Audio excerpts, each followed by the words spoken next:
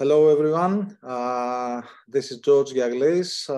Welcome to session 10 of the University of Nicosia's free MOOC on digital currency. This is the first time that I address you. My colleagues Andreas Antonopoulos and Antonis Polemitis have done the first 9 weeks, so we're quite progressed with the course.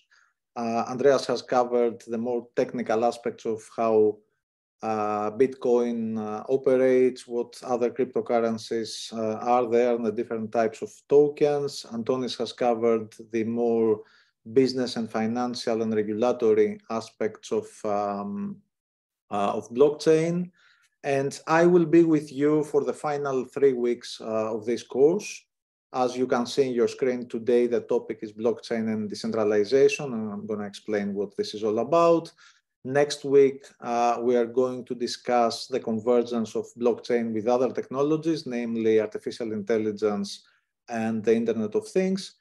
And finally, in the 12th week, we're going to discuss decentralized finance, DeFi, and we're going to also discuss some end-of-course logistics regarding how the exams are going to take place for those of you that are doing the MOOC, what is different for those of you that are following the MSc version of this course, and so on. Let me begin with today's material, and we'll see the rest as we go along. So, what are our objectives today? Effectively, my aim today is to try and answer a very fundamental question, and it is this question: why all the buzz and all the noise and all the discussion around blockchain as a technology in the past few years? What is so revolutionary about it? Why do we care about what effectively is a new way of organizing data in a distributed database in a peer-to-peer network? Because this is what blockchains are ultimately all about. And in order to answer this question, we are going to delve into 2 areas. The first is the concept and vision of decentralization, why it is important, especially in the context of the internet. How did we start with a similarly decentralized version for the internet in the 90s? How we ended up with a very centralized structure of the internet today, characterized by monopolies across almost all internet verticals, and why it is considered important to reinvent or return to the roots of decentralization of the internet. And we're going to see how blockchain fits into this discussion, how it could enable a more decentralized Web3. And we're going to explore some future applications, especially around tokenization, and especially tokenization of real-world assets, because I think this is one of the avenues that we are going to historically over the past 10 years. So I will start with a discussion about decentralization in general, introduce a framework regarding innovation and how we have seen in previous technological revolutions a process that in theory is called creative destruction, where old business models are getting destroyed by new paradigms, and in the process new business models native to the new technologies emerge. And we are going to discuss, and this is going to be the focus of the lecture today, the 2 stages through which this happens. Stage 1 is the stage of disintermediation, so the stage in which traditional intermediaries in technological value chains are being replaced or are being obliterated. And second, the stage of cybermediation, which is the process through which new intermediaries emerge. And we're going to see this in the context of blockchain. We're going to a certain extent, I think, dispel the myth that blockchains are going to lead to, and crypto is going to lead to a world of 100% decentralization. I think this is not possible. It might be more decentralized in many applications than what we have today, but not 100% for reasons that we will discuss, and we will focus on who the hypermediaries of this new blockchain world will be and how they will look like. And we're going to finish with a discussion about tokenization that I think we are going to continue also in week 12 when we're going to discuss DeFi. So let's start with the concept of decentralization and why it is important. To set the scene for that, let me remind everyone, because I mean we live our lives without realizing it, that we live in a world in which centralization dominates. Everything or almost everything around us, all the structures of the systems, political, economic, social, family, you name it, are to a certain extent centralized or semi-centralized in the sense that there are certain nodes in all kinds of social and economic networks that have more power than others, and to which nodes we have assigned a role of trust. We use them as trusted third parties to mediate and control relationships between other parties.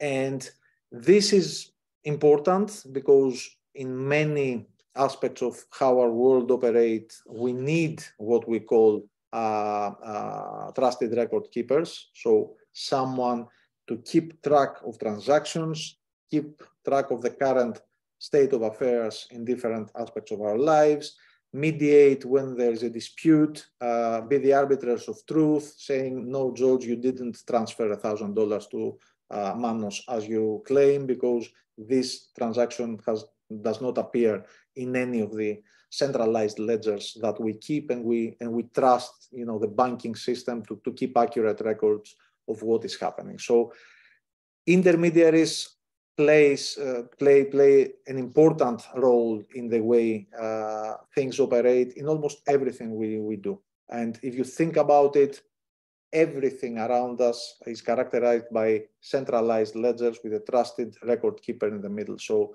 when you do transactions with a friend or with a government or with a business, these are mediated by the banking system. Your academic certificates are being authenticated by the university in which you graduated from. If someone, for those of you that are doing, for example, the MSc in blockchain and digital currency, if an employer next year wants to verify that the degree you present to them is accurate, they will come to the university, and our registrar's office is the arbiter of truth to say, yes, George is a holder of an MSc in blockchain and digital currency as he claims, or no, George is not because we don't see him in his records, or he never graduated, or whatever. So everything is centralized, and this has a number of implications. Implication number one, as I've already said, we need to trust the intermediaries, because if you do not trust someone to whom you have delegated the power to mediate and have the final word in transactions, then you have a problem. And this is, you know, this works as long as the party is trusted, but there are a number of situations that might render such parties untrusted. A business failure, corruption, their systems might be hacked or whatever, and we have a number of problems that emerge when such trust is being broken. The second major issue is that unavoidably, if you have someone as a trusted third party, you give them a secondary role of being a gatekeeper and a controller who has the final word of who can participate in a system and what types of transactions can take place. So, for example, we discuss a lot about the problem of unbanked people in the world, but banks are the ultimate decision makers of whether George can have a bank account with them or not. It's not one of my constitutional rights to have a bank account. So if I go to a number of banks and for whatever reason they tell me, no, we consider you a risky customer, we do not want to open an account with you, there's absolutely nothing in a legal sense that I can do. They're private businesses, they're entitled to refuse to take my business, and I might end up being excluded from the financial system. Even if I am part of the financial system, they get to control what types of transactions can take place. If I want to buy crypto and I want to send a bank wire to Coinbase or Kraken, my bank, and I mean here in Cyprus, they will probably do that. They will say, no, we do not do business with crypto exchanges. So even though it is your money, we do not send the money to the crypto exchange. You can either take your business and go elsewhere or not do this type of business at all, even though you are not accused of anything. The crypto exchange is not accused of anything. There's no legal basis on that decision. It's just their role as a gatekeeper of the system to control who can participate and what they can do. And finally, and perhaps more importantly, these centralized trusted third parties may be central points of failure. So they, as I said, they might be hacked, they might lose records, they might cease functioning, a lot of things might happen. And if they, for whatever reason, get out of the picture, suddenly everything collapses. So imagine if, for whatever reason, the bank that you're transacting with loses all their records, the systems get destroyed or whatever, they don't have backups or whatever. Who has what money? What are the balances? We've seen it with FTX recently in the crypto space. Centralized firms can become single points of failure, and sometimes when they are very large, their failure can create systemic risks for the whole system because they become too big to fail. So we would like, in theory, to have more decentralized systems. So we would like to have systems that do not have central gatekeepers or single points of failure. But we still need these systems to function in the sense of allowing parties that do not know or do not trust each other to transact together on a peer-to-peer basis. The internet was the pioneer of such systems. The internet was deliberately designed in the 60s and built in the 70s with this architecture in mind. So it's deliberately a system that does not have any central controller, no matter how many internet nodes fall. The rest of the network will reroute packets and will continue to function as long as there is even a single path between two nodes. So we know that we can have decentralized systems. We know that these systems can work, but also having 3 decades experience with the commercial internet since the 90s, we know today that having a decentralized network infrastructure does not necessarily mean that we can have a decentralized services on top of it. Bitcoin and other open permissionless networks that you have discussed with my colleagues in the previous lectures are other examples of such decentralized systems. And this is the underlying philosophy and need and implications of such systems is what I would like to discuss with you today. So what are the characteristics of such systems? I mean, decentralized ones. They have a number of advantages, but also they have a number of disadvantages. Not everything is bright with decentralization. Of course, it's not like, centralization bad, decentralization good. Things are, unfortunately or fortunately, more complicated than that. So on the plus side, these systems function on a peer-to-peer type of working. So transactions can take place without intermediaries.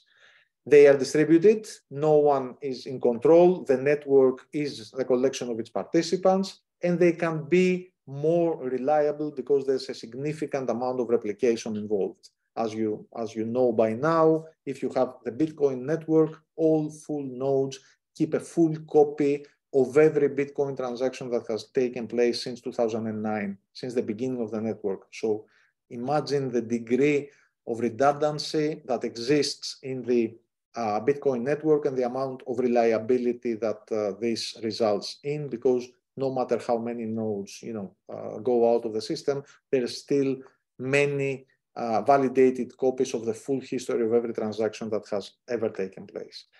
Very importantly, these systems are also censorship resistant, so there's nobody to control the flow of data, there's no bank to control, as we said earlier, who can have an account or what transactions can take place.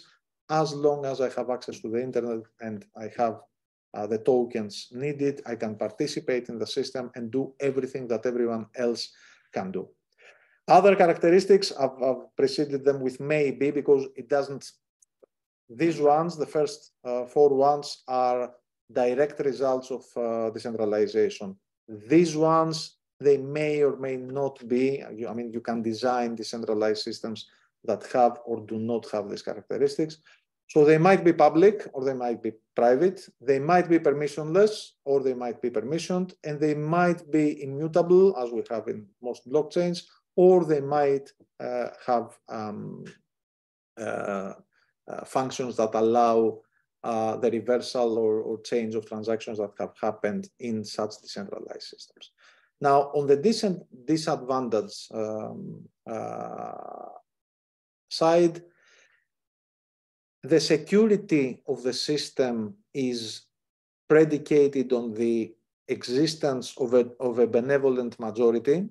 So if you want Bitcoin or similar networks to be secure, then you need to make sure that at least 51% of the mining power stays with non-malicious parties. If malicious parties manage to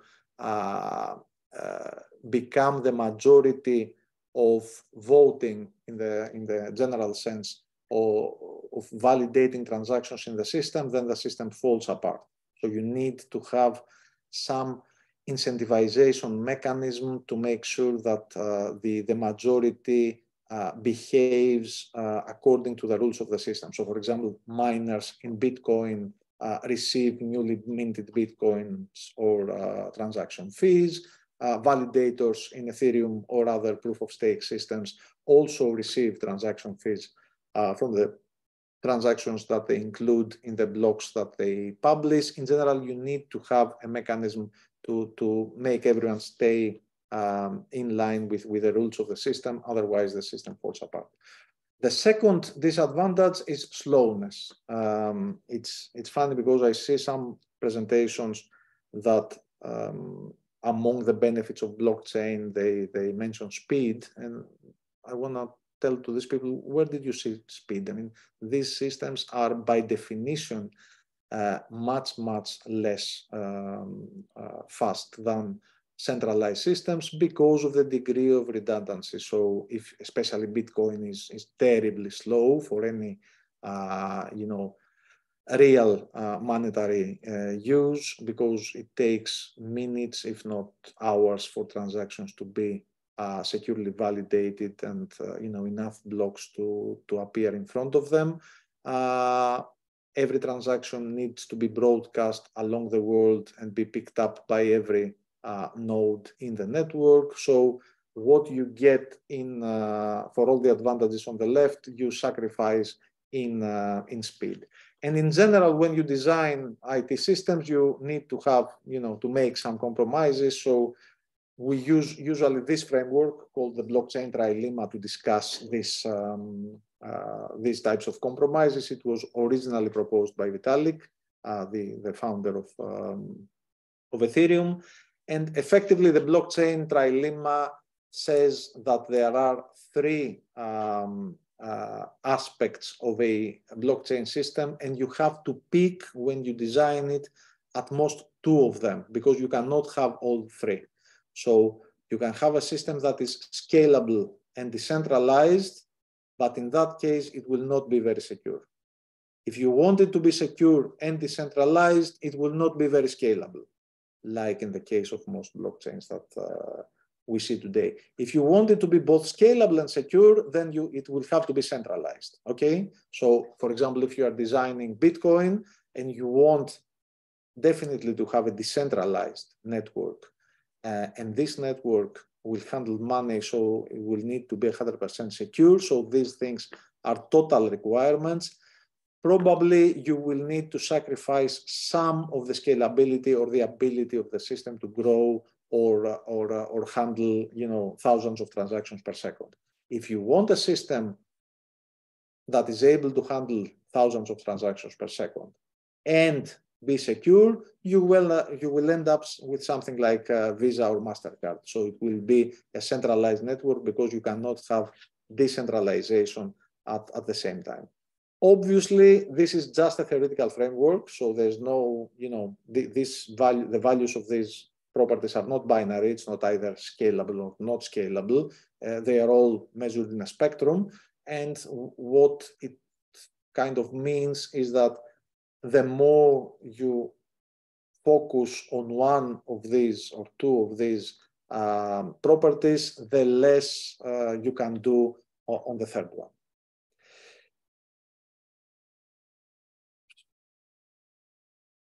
The other thing that I would like to clear from the beginning is that although I'm a big believer personally in decentralization and the benefits of this decentralization for our social and economic systems, I am the first to admit that systems cannot be, and perhaps we do not want them to be, 100% decentralized. So although there are many maximalists out there that preach, the benefits of, full decentralization, I think full decentralization is only achievable under two very strict assumptions.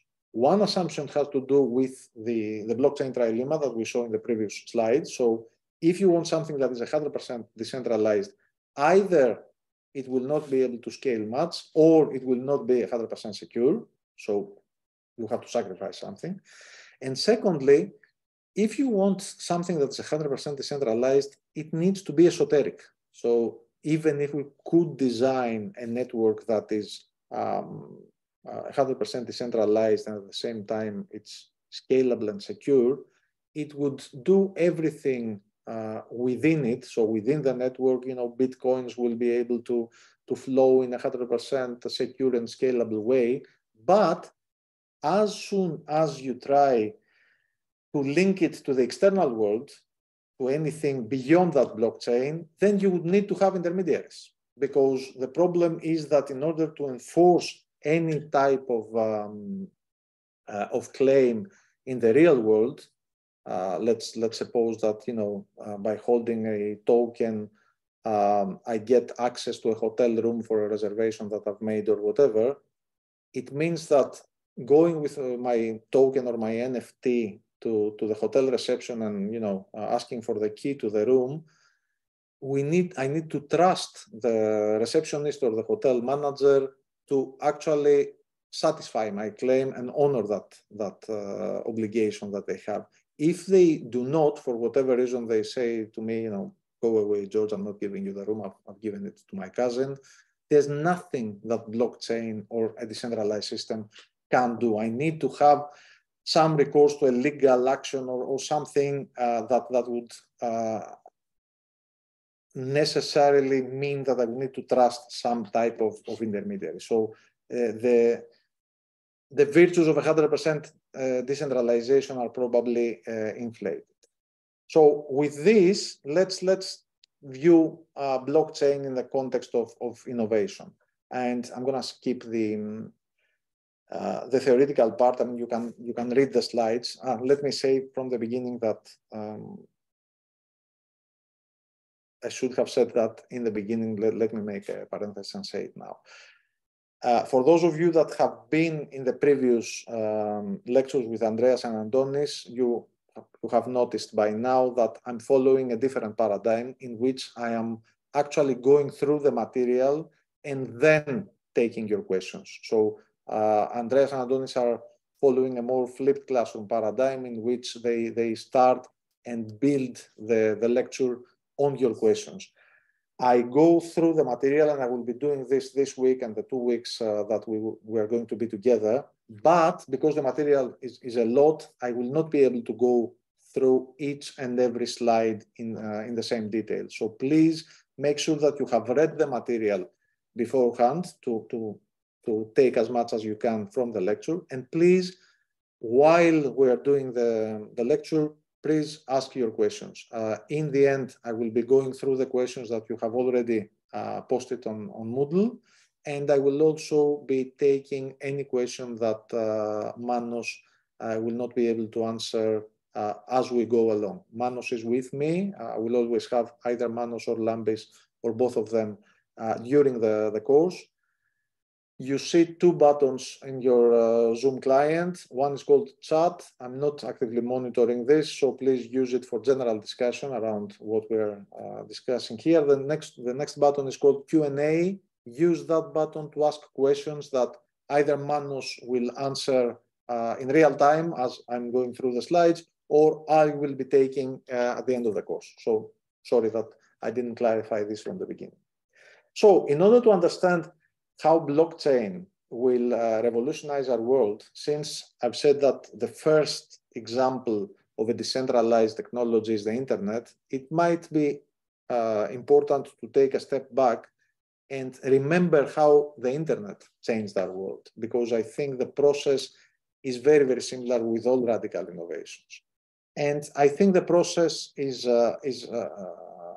going through three steps. So step number one, we have some invention. There is some new technology that creates some new foundational infrastructure. So in the case of the internet, we suddenly had a decentralized network infrastructure that democratized the exchange of information across the world without borders or whatever. And what happens after we invent such technology is that we start thinking about business uses of this technology. And the first thing we do, and it's a very natural thing to do, is we think about how we can move existing businesses to the new paradigm. So in the case of the internet, we thought, so we have the internet, we used to do banking on branches, now we can do e-banking or e-health or e-traveling services or whatever. And we invented e-commerce, either B2B or B2C. So taking existing businesses and putting them in the internet, and that's fine. I mean, this ends up creating some productivity gains and more frictionless and efficient markets and so on and so forth. But then in this third step, which I think is the most important, there are two things that are happening. The first one is what I called earlier disintermediation. Because of the movement of existing businesses to a new technology, many players become irrelevant and they get eliminated. Unless they pivot and they change themselves, they become, Blockbuster or Kodak or all these famous companies that, started as, giants and ended up being bankrupt in the internet era because they served a role that was simply not required in the internet. And then we are very happy and we preach the benefits of the disintermediation and we say, wow, we have a very decentralized world and flatter value chains and shorter value chains and flatter supply chains and so on and so forth. And everybody's happy until 3B happens, until new intermediaries emerge, not the previous players, but new players that couldn't have existed earlier. They are native to the new paradigm and they capture most of the benefits of intermediation in the new paradigm. So think about, Instagram or Netflix or Airbnb. All these companies are companies that couldn't have existed. Their business model was simply not feasible before the internet, but once they existed, they have become quasi-monopolies in their space. So we went from a decentralized paradigm to a very, very centralized world, even more centralized than before, with companies that didn't exist 20 years ago, and now they are the world's top most valuable companies. And I think this paradigm is a paradigm that we have seen time and again, and it is what we are going to see in the case of blockchain as well. So I have the same paradigm here on the left, and let's see the same thing in the case of blockchain. So step number one, here. So step number one, we have the invention of a new technology. We had the internet democratizing access to information. Now we have blockchain and crypto democratizing access to value. It has happened. Stage number two.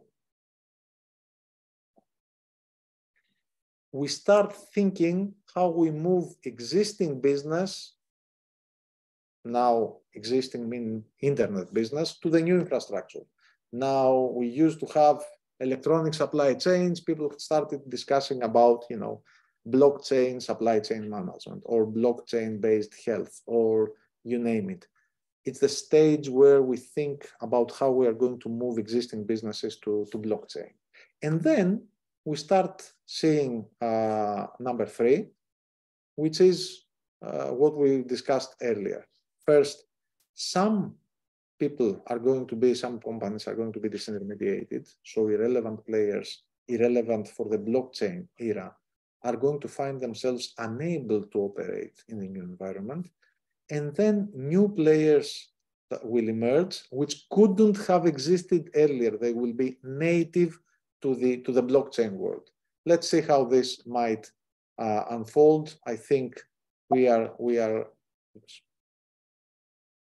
here today. We are probably still in the era where we are thinking how existing business is going to move to crypto, and we are soon going to find ourselves seeing both a distraction of existing players in the market and new business models arising. So let's focus on the first stage, disintermediation. To think who is going to be disintermediated, who is going to face problems with blockchain, depending on the types of blockchain application that we are discussing, we need to think who becomes irrelevant with blockchain. So this is a very concise definition of blockchain that I like, that says blockchain is a technology that allows parties that do not know or trust each other to reach consensus, agreement on some sort of shared digital history without a middleman. And obviously, who becomes irrelevant with the blockchain? The middleman, right? So many people have thought, Bitcoin will recreate the concept of money and we will not need banks anymore. It's funny because I think we might not need banks anymore, or at least the types of banks that we used to have, but not because Bitcoin is going to replace them. As I've said, and I think those of you that have used Bitcoin in any sort of real transaction in the past few years will agree with me. Bitcoin is a terrible type of money. It's not good at all for day-to-day monetary transactions. Banks might face a problem because they intermediate a relationship not between us and our money, but because they sit in the middle of a value chain that has a central bank at the one end and households and firms in the other. So digital money, be that Bitcoin or Ether or central bank digital currencies, are going to create the conditions through which we are going to transact directly with the central banks, who are the actual issuers of money in the future, thereby bypassing the commercial banking system. And banks are probably not going to face so many difficulties in the future because of Bitcoin and other cryptocurrencies, but because of the ability of programmable money to create new types of value instruments that can be transacted directly with the issuer, with the central bank. So things like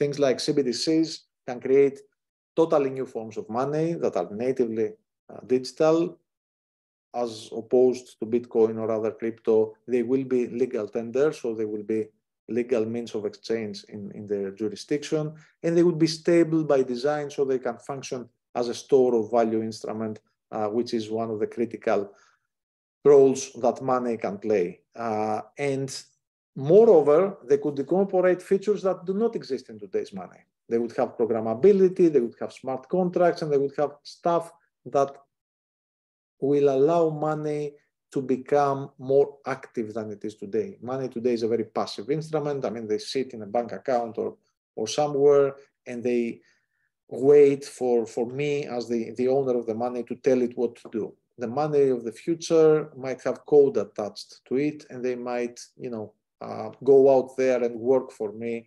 in ways that are not possible today.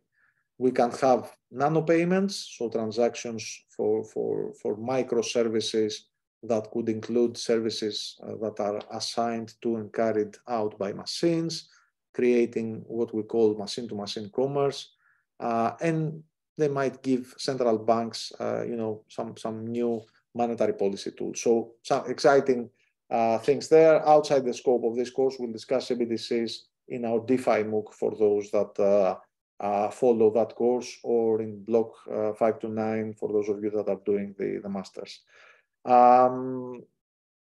Let me say a few things about the second stage, which is cyber mediation, which has to do with who are going to be the new players in the blockchain era. So we need to start thinking which types of business models are native to the blockchain and will be enabled by it. Again, let's look at our definition. So if a blockchain is a technology that allows untrusted parties to reach agreement on some sort of shared digital history without a middleman, the new business models, I think, are going to emerge because we are, for the first time in history, able to extend the definition of who these untrusted parties are. I mean, implicit in the pre-blockchain and pre-digital currency world is the assumption that when we are saying untrusted parties, we mean either humans or businesses, corporations, right? We have consumer to consumer, business to consumer, business to business type of commercial activities. However, having programmable money for the first time allows us to include someone else in this equation. And this is machines or code. And for those of you that are following the developments in artificial intelligence lately, I mean, we'll discuss this next week in more detail when we're going to discuss blockchain plus AI, you will notice that we, for the first time, can think of situations in which machines become autonomous economic agents. So the commerce of the future will not only happen between, I don't know, George and Manos decide to enter into a commercial transaction or agreement, but because, George's laptop and a sensor network owned by Manos, or an autonomous fleet of vehicles operating as taxi businesses around us decide to enter into some sort of commercial agreement governed by a smart contract without any human intervention. So we're looking at a totally different economy, and this economy will give rise to totally new types of players that simply couldn't have existed before, any more than, Facebook or Google or Twitter could have existed before the internet, right? So what types of applications can we build on blockchains? I have a very simple framework to think about these things. We will see all types of innovations coming out of the blockchain and digital currency space, from the more incremental to the more radical. And I broadly group them into two main groups. The first group is what I call the boring stuff. They're not really boring, but they are the incremental and sustaining types of innovations. They are the health applications of blockchain, and energy applications of blockchain, and supply chain management applications of blockchain, and XXX applications of blockchain, where XXX can be any sector of your choice. Blockchain will be able to disrupt many existing networking applications in the business world, because it makes more sense in an inter-corporate type of network. We tend to call these industrial applications of blockchain, and they are important. I mean, I don't want to diminish their importance. We need that stuff. They will lead to some productivity gains, but in the context of this course, I'm not so much interested in these applications. Those of you that work in these sectors, you should obviously pay attention to them because they might disrupt the type of work in your business. But what is more important for me is what I call the type B types of applications, applications that are more exciting, they're more radical, they are more native in the sense that they could not have existed before blockchain. They are the Airbnbs and Netflixes of the blockchain world. And some of the things that we will be discussing around DeFi in 2 weeks from now fall under this category. Some aspects of tokenization that we're going to be discussing later today fall into this category. Some things around CBDCs that we saw earlier fall into this category. DAOs, decentralized infrastructure, and so on. They are all important and exciting applications. Obviously, we cannot cover them in one lecture, and they are things that are still emerging, and we are in the very early stages. But I think, and I would be willing to bet a lot on that if we had this discussion 10 years from now, the world's biggest companies are not going to be Apple, Microsoft, Google, and Facebook, but they're going to be, maybe some of them are going to continue to be big enough, but they're going to be companies that today are either startups or they haven't started yet. And I used to say this argument to my students for the past 3 or 4 years now in the context of this course, and I had some difficulties in convincing them, because although the history of the internet has taught us that such innovations are very short-lived, so when we live through them, they look like they will last forever, but nothing lasts forever. They're very the lifespan of companies in the internet era is very short compared to previous eras. And they used to tell me arguments like, I cannot see Google, for example, falling from their throne because they monopolize, one of the basic functions of the internet, which is search. And, as the internet gets larger, search costs become even more important. So if you are dominating this industry and you have an advantage against your competitors, who's going to disrupt you?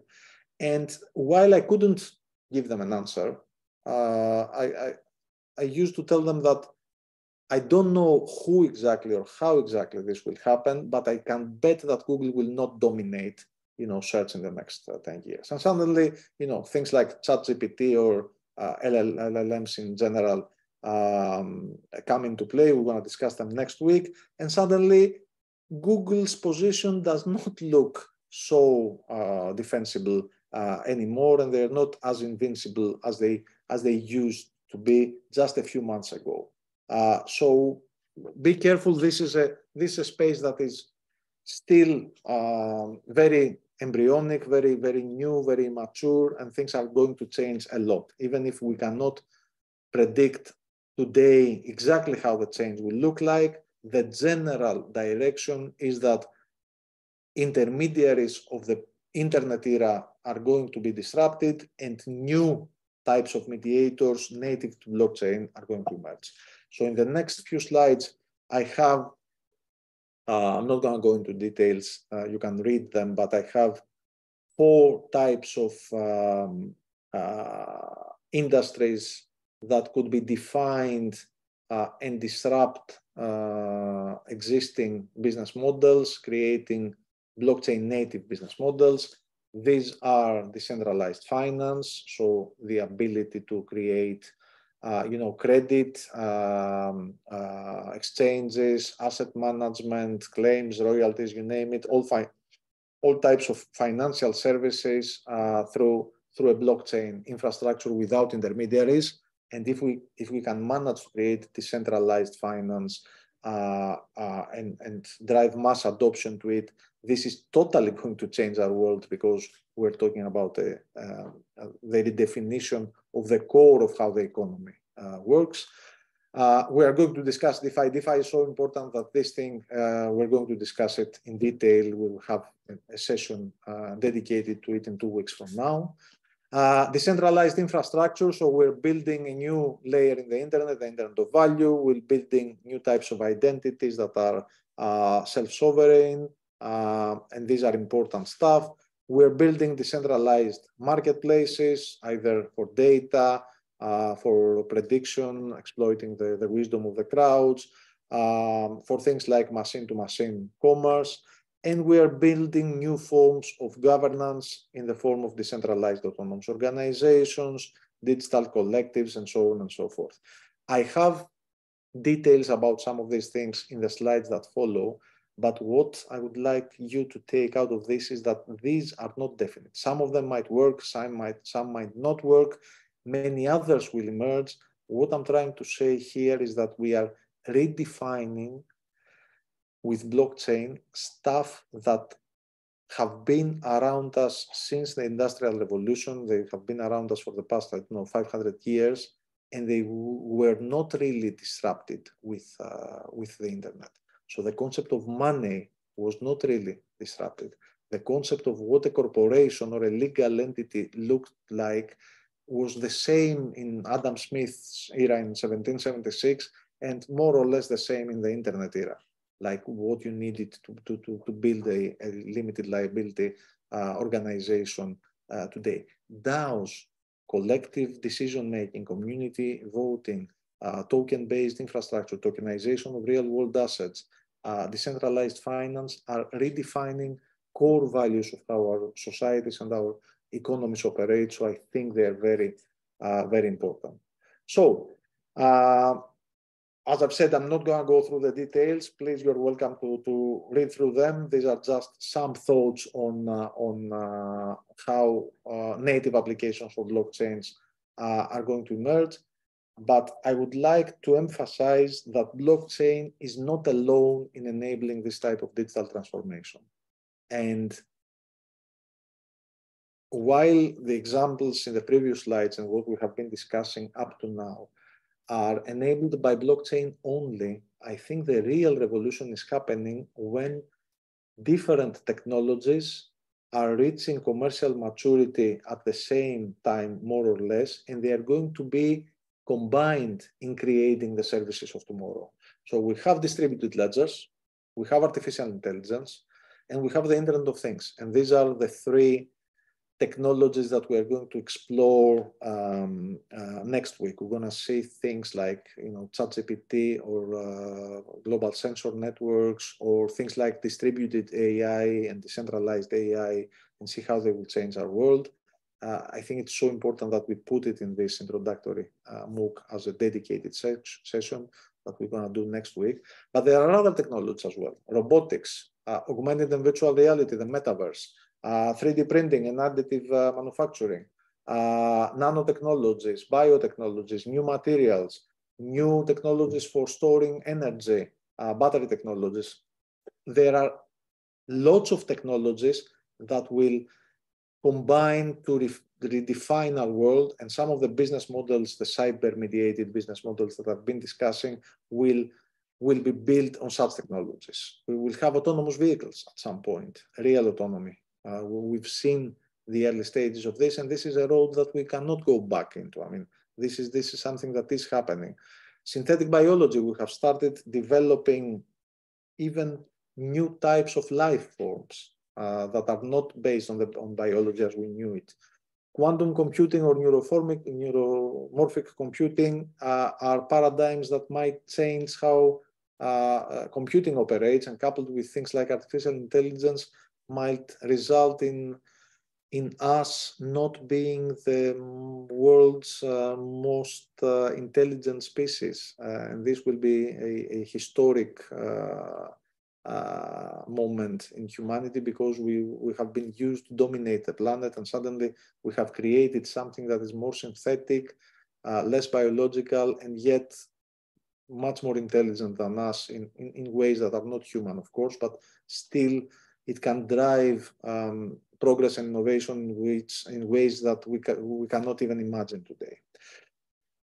The final thing that I'd like to speak about today is the process of tokenization. And I'd like to bring it up because one could interpret the whole history of blockchain and crypto up to now as a road towards tokenizing stuff.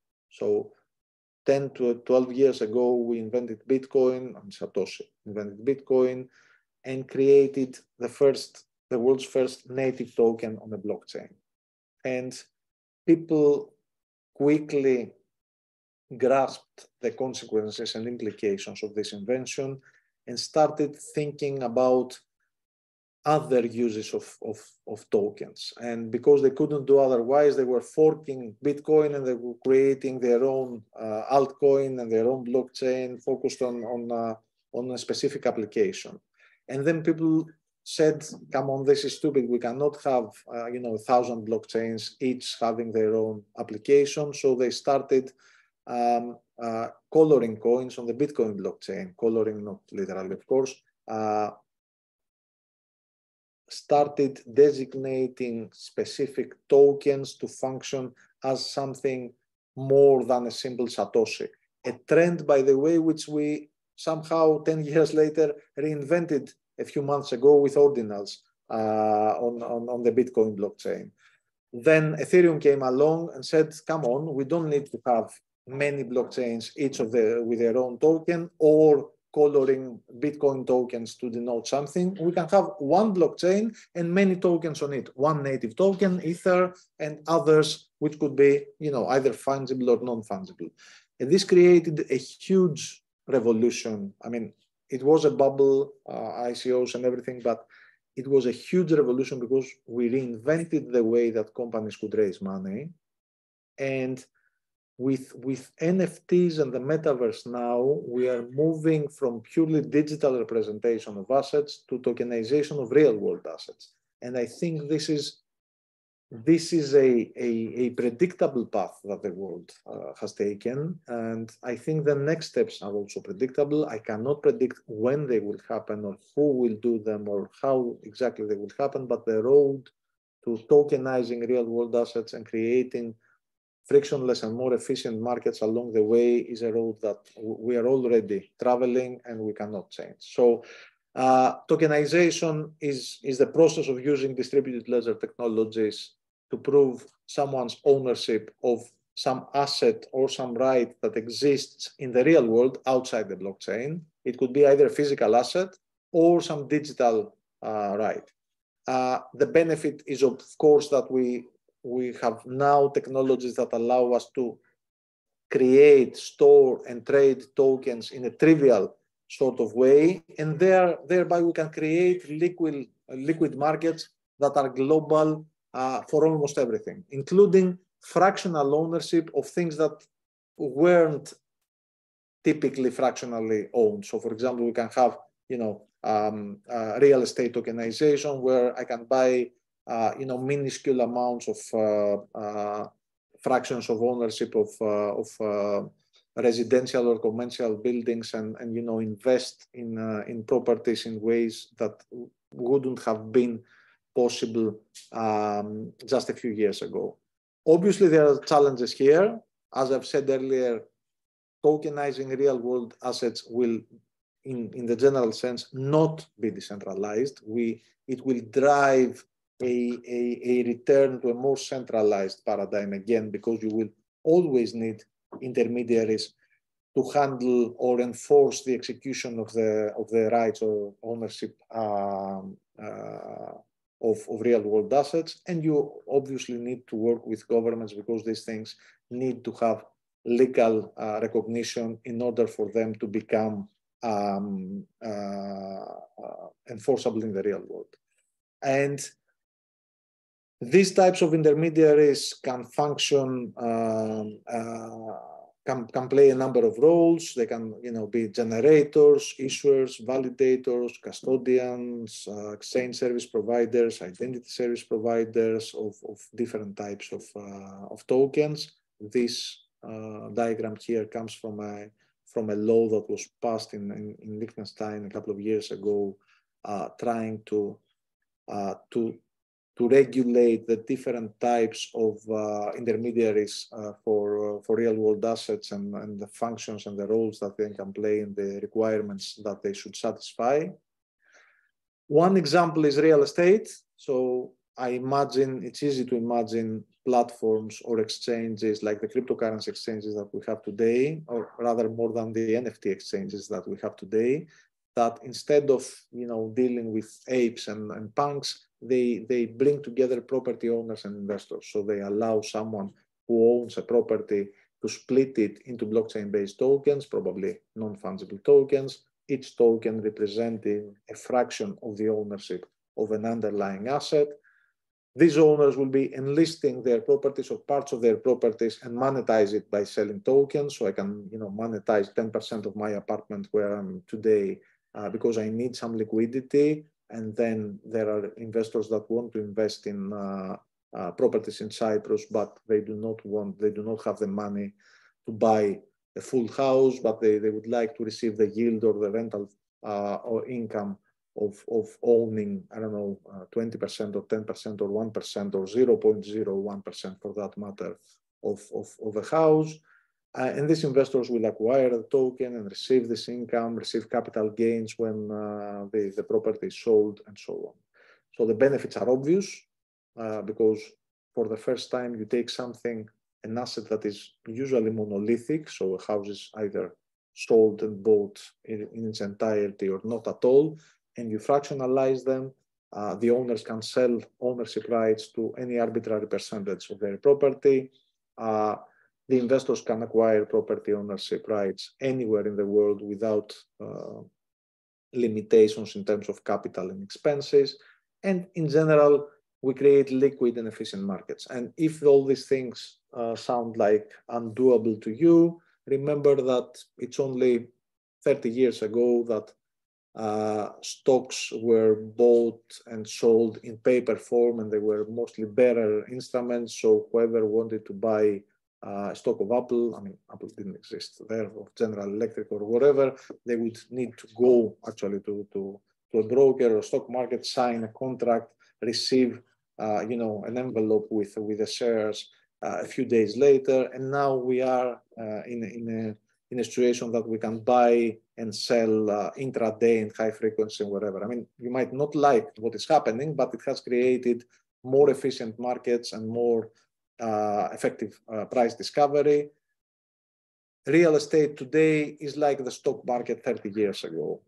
We still need, contracts and notary publics and lawyers and judges and, a whole archaic system to facilitate transactions in this market. There is no reason in the world that this cannot be democratized in the way that, capital markets have been democratized in the past 30 years.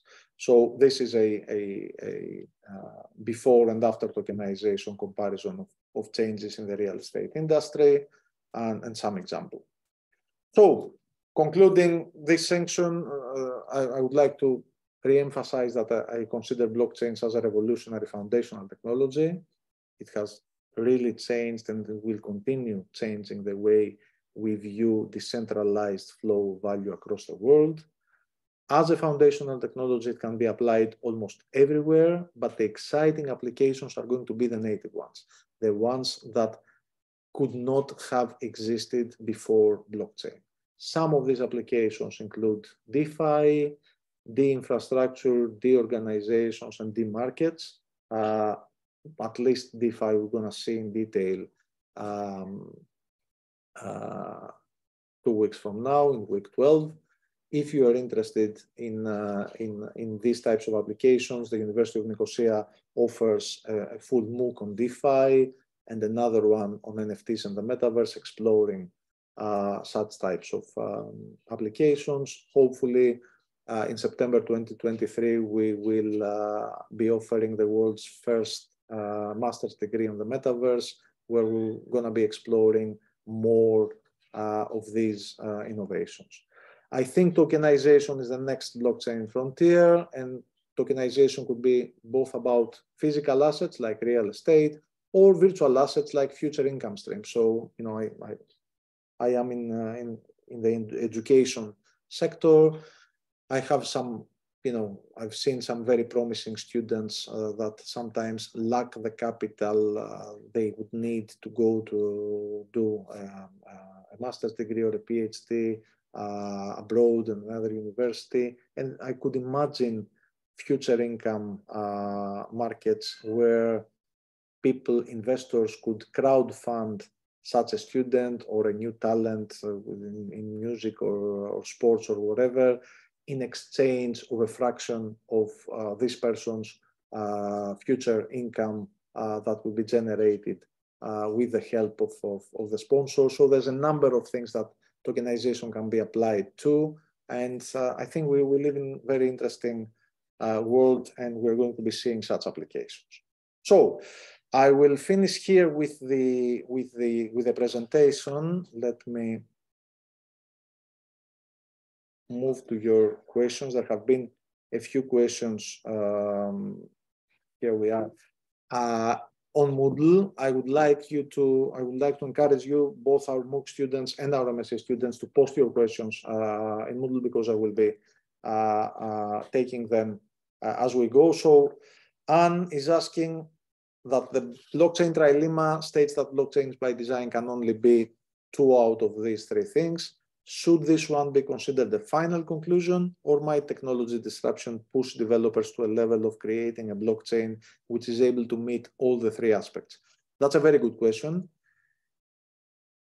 And the short answer is that this is not a final conclusion, right? As I've said, these things are not binary. There's not, a thing is either scalable or not scalable, secure or not secure, decentralized or centralized. All these are measured in a spectrum, right? And what this framework is trying to emphasize is that there needs to be a balance between these 3 things, and we cannot maximize all 3 variables at the same time. And this is what we think today. Before Satoshi came and created Bitcoin, not only we thought we had mathematically proven that the Byzantine general problem could not be solved in its general form. So we could never have a decentralized system where untrusted entities would transact with each other in a trusted sort of manner. And then Satoshi came along and created a solution that did not solve the problem in the generic sense, but under assumptions, it solves it, under the assumption that the majority of participants are not malicious in the system.